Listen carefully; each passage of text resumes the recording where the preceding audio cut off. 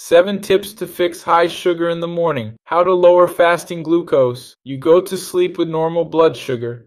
You don't eat anything during the night, but you wake up with high blood sugar. Why does this happen? And how can it be fixed? That's the topic of today's video. I'll give you 7 tips, 7 steps that are very effective for controlling high glucose levels in the morning. But what is high glucose in the morning? For non-diabetics, glucose levels up to 99 are considered ideal. If you do a fasting blood sugar test in a lab, the normal range is between 70 and 99. Less than 70 is too low, which is called hypoglycemia, and up to 99 is the normal limit. So for non-diabetics, a normal glucose level is up to 99. If you are diabetic and are undergoing treatment, taking medications such as metformin, glibenclamide, or insulin, we tolerate values up to 130. So up to 130 would be a good value for those who are already being treated for diabetes. Anything higher than that is already an altered blood glucose, because we know that just by having a fasting blood sugar of 110 or more, it is an isolated factor, a risk factor for cardiovascular diseases such as heart attack or stroke. It's very important to pay attention to your blood sugar first thing in the morning, even if it stays normal during the day. I'm going to draw attention to this because many people have altered fasting glucose and have a glycated hemoglobin, which is the average blood sugar over the last 90 days. Glycated hemoglobin is pretty good, so you can rest assured, but in fact, fasting glucose, blood sugar in the morning by itself, is a risk factor for cardiovascular disease. And why is that? It's very curious. You go without eating anything during the night and wake up with high blood sugar. I'll explain a few reasons in this video. The first is because the liver may be producing sugar in an increased way. The liver also has this function, even to regulate blood sugar levels. Sometimes you go a few hours, or some people go days without eating, and the liver can produce sugar. That's the first issue here.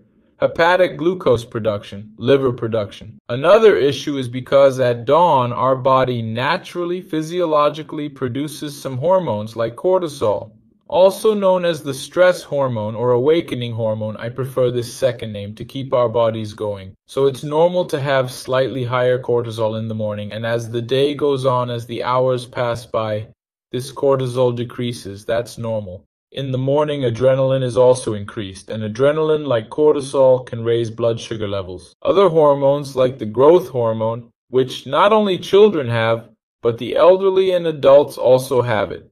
It also has the ability to raise blood sugar more, and naturally it's a little higher in the morning, just like glucagon, which is the more difficult name. Glucagon is another hormone, just to explain to you here, that also has this function of raising blood sugar. So in the morning, during the waking period, this happens physiologically. If you have any problem with this issue of blood sugar regulation or insulin resistance, because the main hormone that lowers blood sugar levels is insulin, if insulin is resistant, what does that mean? Your body even produces insulin, but that insulin cannot take the sugar from the blood and put it into the cells, into the tissues, because your body is resistant. So type 2 diabetes is not the kind where you do not have insulin production. No, many times you even have increased insulin production, but this insulin cannot work. This insulin resistance mechanism is present in type 2 diabetes, which is the most frequent type of diabetes. There's also another cause, which increases blood sugar a lot in the morning, which I will explain later in the tips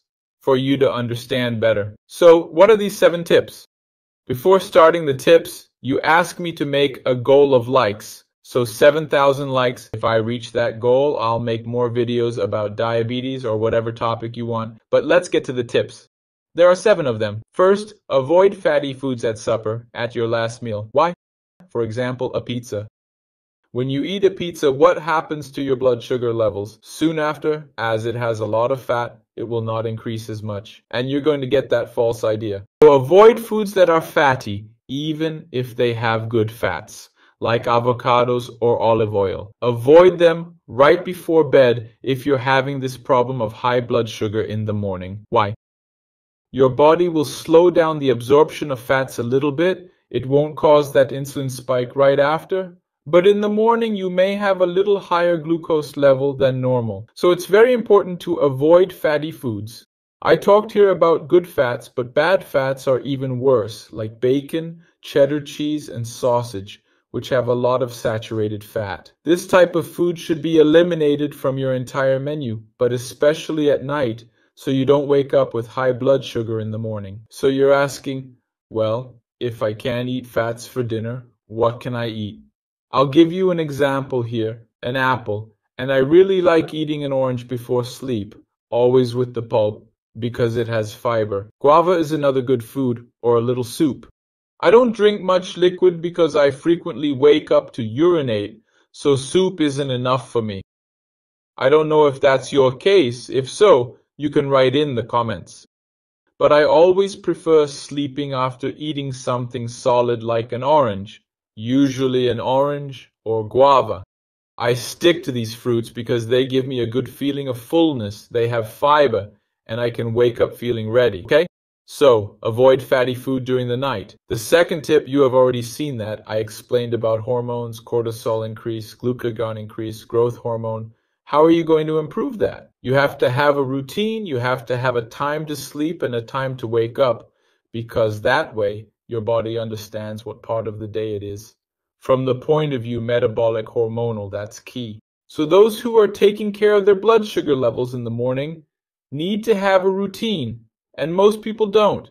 This point here is often neglected. Many people don't do this, end up addressing other issues like fatty foods. They might not eat sugar at night, but I won't talk about not eating sugar here, because this tip you already know, but many people take care of this but forget about the routine of having a fixed routine, having a set time to sleep and a set time to wake up. Also, the hours of sleep, at least 6 hours of sleep, are going to help you not to wake up with sugar too high in the morning, okay? So you need to establish a routine for your body to understand. If one day you wake up at 6 a.m., another day you wake up at 10, for example, or at 11, you wake up for lunch. How can your body understand what part of the day it is? It can't. So you need a set schedule. Not that one day or another you go to a party, have to sleep for 11 hours. No, you can sleep a little later, but that can't be your routine. It can't be the most frequent. The most frequent should be a set time to sleep and a set time to wake up. This will do you a lot of good. There was a study that observed people who didn't have routine, and these people were more likely to develop type 2 diabetes. Also, people who alternated. One day they would stay awake at night, then they would sleep during the day. This, on a metabolic level, is not my opinion. There are studies that prove this is bad for your metabolism. So it's vital that your body understands what part of the day it is. Number 3, and this tip here I also do, is do an activity before bed to avoid stress. For example, listen to a piano or meditate. I'm even going to suggest a piano song for you here. It's actually an artist named Ludovico Einaudi. You can listen to Una Mattina. These are songs that will help you with this stress issue. There are also people who like the violin, saxophone, which you like more. I prefer the piano. Then listen to Ludovico Einaudi and tell me what you think. Comment on the next video, then I'll know you followed this advice. Because managing stress right before bed also aids in sleep, reducing adrenaline levels, for instance. And when you sleep better, you can better regulate your blood sugar levels. This is an extremely crucial point. All right, number 4. Number 4 is physical exercise. Not right before bedtime, though. It can be evening time if you prefer, but any time of the day. It's vital for you to engage in physical activity because your muscles can take the sugar in your blood and store it. They can utilize the sugar in your blood, the glucose. This significantly lowers your blood glucose, your blood sugar levels. So, exercise at least 150 minutes a week, broken down into 3 or more sessions. So, 50 minutes 3 times a week. Preferably for the matter of blood sugar, do resistance exercises like gym workouts, swimming, or exercises with resistance bands. If you can't do weight training, for example, that would already be a good start. It's worth adding this because increasing muscle mass is a very efficient way to control morning blood sugar levels. It's worth it for you to exercise. What type of exercise do you do? Do exercises that you enjoy. I'm very fond of running and also weight training. I engage in physical activity 6 times a week, 1 hour each. 6 hours a week. Is that okay? Do I have to increase it? I think it's good, right? Shall we continue? Tip number 5 is about eating fiber-rich foods at night. What do fibers do? Fibers, apart from improving your digestion and reducing the risk of bowel cancer, colorectal cancer, for example, fibers also increase your satiety. You will eat less, and they have the potential to lower the glycemic index of foods. But what is that? The glycemic index is how much a food will raise your blood sugar. And if they go down, they help with your glycemic control, your blood sugar control. So, what are fibers? In a simple way, for example, at dinner or supper, add a bit of chia, add a bit of flaxseed. When I say a bit of chia, what does that mean? Or for example, when I eat a low-fat yogurt, I add a tablespoon of chia. A small measure will make a big difference, along with other benefits. Chia also has many benefits. I've already made a video just about it. But I wanted to draw attention to this blood sugar issue early in the morning. Then add fiber or food, like the case with oranges with pulp, which I mentioned because it has fiber naturally. It's worth looking into this fiber issue. Do you eat a lot of fiber? Are you eating fiber at night for supper? So you have to pay attention to this. And tip number 6. Do you remember when I explained what can greatly increase blood sugar levels? And I also said I was going to explain the third cause, didn't I? So the third cause is our tip number 6, which is about hypoglycemia, when sugar gets too low in the blood. Wait, but why can this increase blood sugar levels? When you have hypoglycemia in the middle of the night, often you don't even wake up.